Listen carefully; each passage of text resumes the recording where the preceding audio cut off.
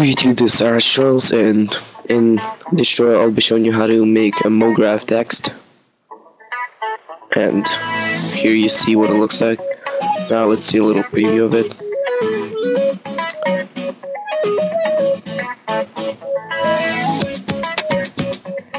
And let's see what it looks like once rendered.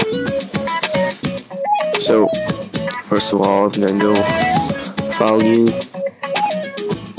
go to Mograph, text object, change the text, RiTutorials. Okay, now let's change the font. I have a good font that I'm gonna use.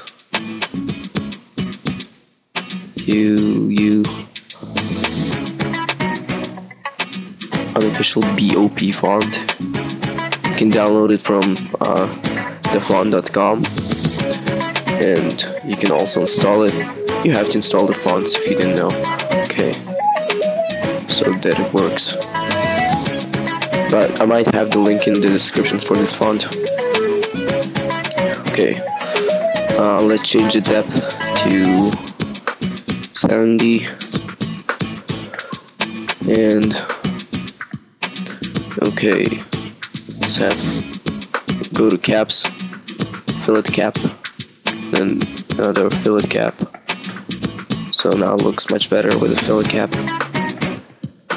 And now select text object, click C, and click on these plus buttons here. And now select R or whatever first letter you have, and hold shift, then select the last letter and drag it out of the group, and now select text object and delete it. Okay, bear with me, I'm sick today, and that's why I'm not in school, and I'm actually making this tutorial because I'm not in school today. So okay, now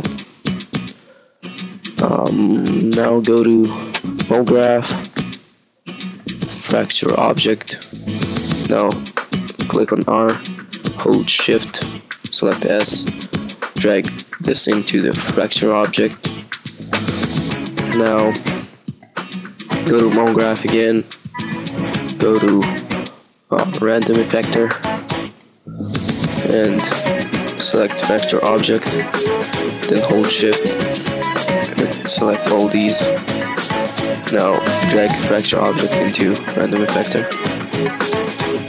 Oh wait, for some reason it's not working. Okay, just give me a moment. Okay, problem solved. Now before you go to random effector, first select fracture object, hold shift, then go down to the left letter and select it, and make sure that it's all selected. Now go to Mograph, random effector. There we go.